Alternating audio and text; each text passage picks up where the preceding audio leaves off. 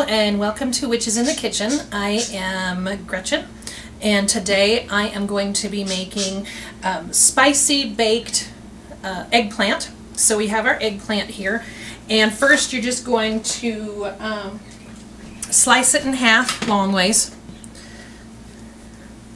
So we'll get right into this because this is going to take a little bit. This is just going to, what we're going to do first is, like I said, cut it in half, and then you are going to just sprinkle a little bit of salt on both halves, and then you're going to let it sit for 20 minutes. And this just brings out a little bit of the moisture that is already in there, so it's not dripping with. Okay. So just let that go. You can do as many as you'd like. And I'm just doing one. You can do however many fits your family. You will need, I'm just going to use my little cheat sheet here. You'll need some salt, which we already used, some olive oil, hot sauce, garlic, balsamic vinegar, rosemary, parsley, and then salt and pepper to taste. So I will be back in about 20 minutes after this is done and show you the next step. Okay, so it's been 20 minutes and our eggplant has been sitting for a little bit with the salt on it. As you can see, there may be a little bit of water on top. So now we're going to move on. Actually, you can see that. I don't know if maybe you can see that. But we're going to go on to the next step. We're going to rinse it off with a little bit of cool water, just so that we get the salt off. And then we are going to pat it dry. You can use a paper towel, or you can use a kitchen towel. I've run out of paper towels, so I'm just going to gently blot it dry with a kitchen towel, clean kitchen towel, of course. Okay, and just put them back on your pan. Okay, so there we are. Okay, so those are ready for the next step. So now we are going to take our next two ingredients, which are 2 tablespoons of olive oil and a half a teaspoon of hot sauce. You can use any hot sauce that you like. We have this brand. So just a half a teaspoon, not very much. You can do more if you like. Let's get a little, come on, fill up, there we go. Okay. And you're just going to put that right in your oil. Okay. And then you're going to take your whisk, isn't that a cute little whisk? I found that. And you're going to just whisk it right up and in your little bowl. Okay. Now I did forget to tell you in my last little segment to preheat your oven to 350 degrees.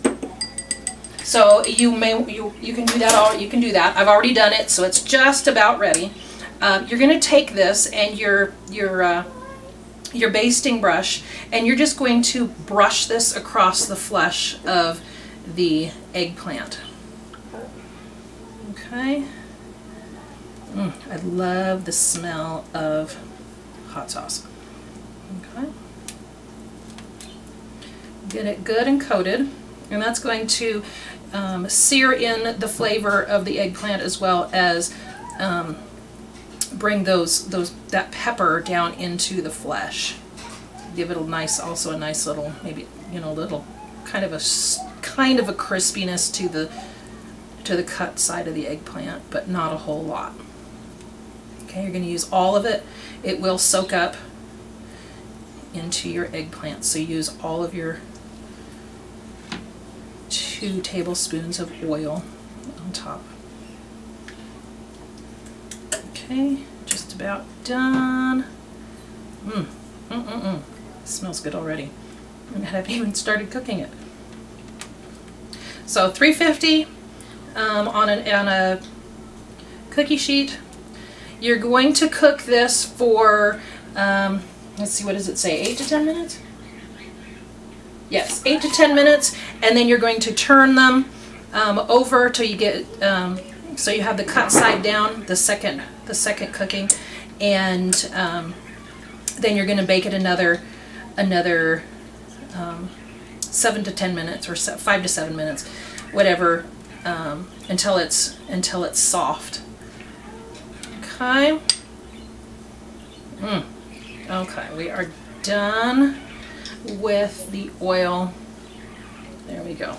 Okay, so just put that in your sink, wash it up later. Okay, so we are going to put this in at 350 degrees and for 8 to 10 minutes, and then we'll do it again for, turn it over, skin side or flesh side down for another 5 to 7. So we'll be back in about 20 minutes. So thanks, we'll see you in a few minutes. So we are back, and we are going to assemble the final wash or marinade that we're going to put on top of our eggplant. So here we have 1 tablespoon of balsamic vinegar. We have 1 tablespoon of parsley, 1 tablespoon of olive oil, about 2 cloves of minced garlic. I like more, so I have more in there, and a half a tablespoon of, actually half a teaspoon of rosemary. So we are going to just put all of the ingredients into one bowl. Okay.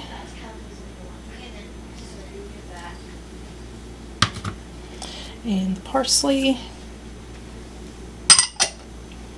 The garlic. Again, I'm going to use my nice little whisk. Okay. Get all that nice goodness in there. Okay. And then the rosemary. Okay, whisk that all up. Get it all the dry ingredients. You can use fresh parsley and rosemary. I didn't have any, so I just used dry. Get that all incorporated in with the balsamic vinegar. Okay, it looks like we are just about ready to pull those out.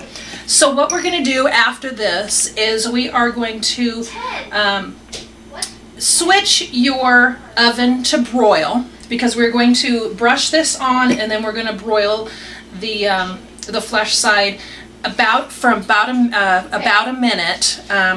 Actually, we're going to do it the opposite way. We're going to broil the skin side, because it's already skin side up.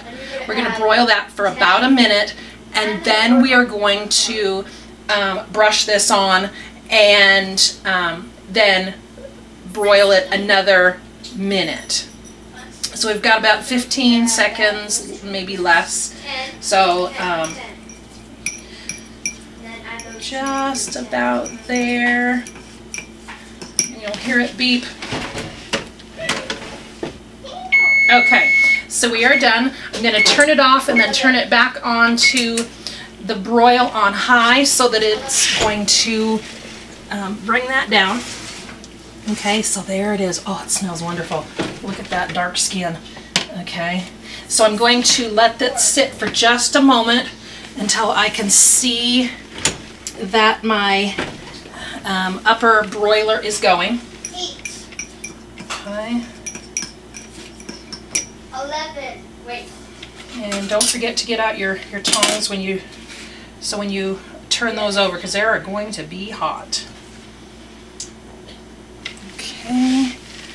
Okay, it's now on. So I'm going to put this back in and just broil those for 1 minute.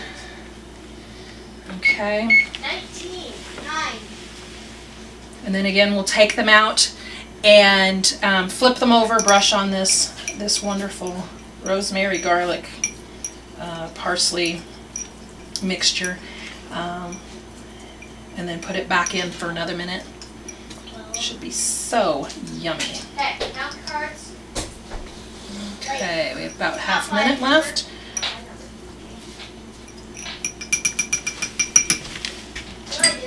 Just stick all these in the sink so we can wash them up after we are all done.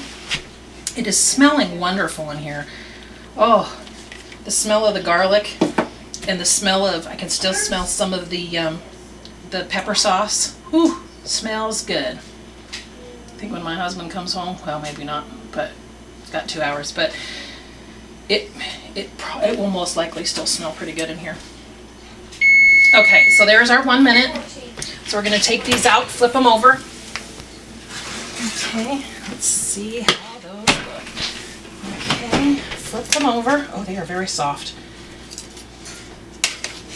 Okay, and you know, I think I'm going to use a spatula instead because this is kind of thick and chunky. It looks very good though. 14. Okay, No, on each side. And I want to thank my cameraman today. He's my son. He's 15, almost 15 years old. 15 on the 19th. He has been very, very helpful. So let's continue to put this on, and then we'll just pour some of the juices over the top. My girls are out in the living room playing, so you may hear them in the background. Okay, so now we're going to just drizzle some of this leftover. Not much. Just drizzle it down so it gets all in there. Okay. Oh, yeah. Okay, that is finished. We are going to put them back into the oven for another minute.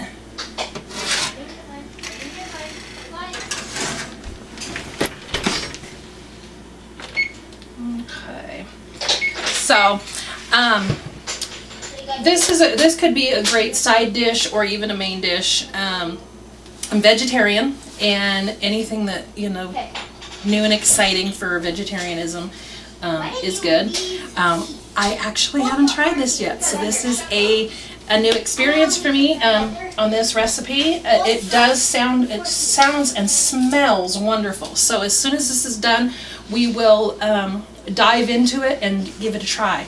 So I will be back in about 30 seconds after we pull it out. So we'll see you in a few minutes, a few seconds. Okay, so we are back. It's been just like 30 seconds, like I told you.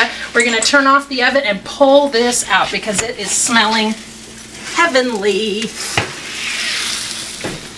Okay, so let's take some of this off. And I want to do this. I'm grabbing two things at once. Okay, so we are going to just bring this over here and slice right into it. Oh my heavens, this looks heavenly. And my wonderful cameraman is going to even try it. He is not a vegetarian. He is a serious carnivore. So we will see how he likes it as well. Oh, and when food comes in, yes, the girls come running. Okay. So